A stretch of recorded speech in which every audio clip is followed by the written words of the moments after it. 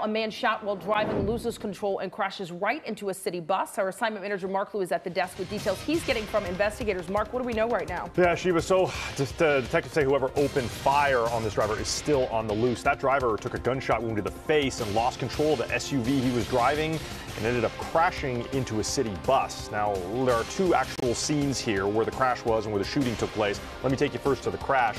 You're going to see the white SUV here. That's where the driver was in. This is at Central and 6th in downtown LA. Over to the left, you're going to see a Metro City bus. LAPD officers were called here at about 4 this morning for the report of this crash. When they arrived, they found the driver of that white SUV had collided with that bus. He was suffering from a gunshot wound to his face, but he was alive and breathing. He was able to tell officers he was driving about 2 blocks away at Stanford and 6th when someone opened fire at him. He got away, drove here, lost control, crashed into that bus. The driver was rushed to LA General, where he's listed as stable. Now, I've also got video of the scene where the shooting occurred. We had our breaking news crew check out 6th and Stanford.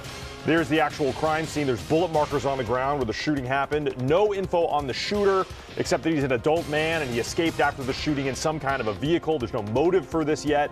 Detectives are gathering evidence and talking to the driver that was hit to get more info about what happened. That is the very latest from the desk. I'll send it back to you.